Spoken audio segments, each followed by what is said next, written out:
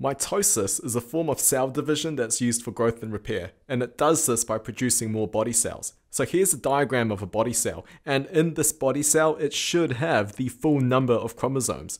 The other thing about this body cell is that we know that half of these chromosomes come from the mother and the other half come from the father.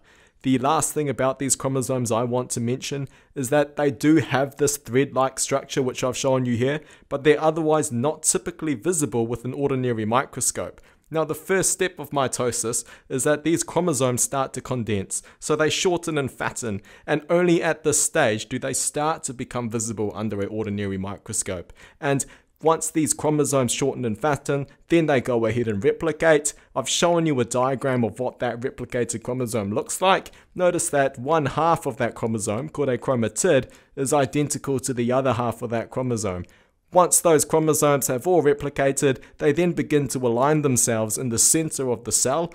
As they are moving towards the center, spindle fibers form outside of the nucleus, and once those chromosomes have all aligned, the spindle fibers then come along and pull those chromosomes apart into two new daughter cells. Now those two new daughter cells you can see are identical to each other, but they're also identical to the original parent cell, and that they all have the full number of chromosomes.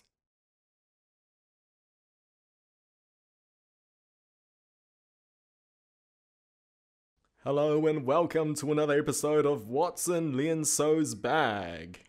There's like no air in this room. I need a breather. Where's that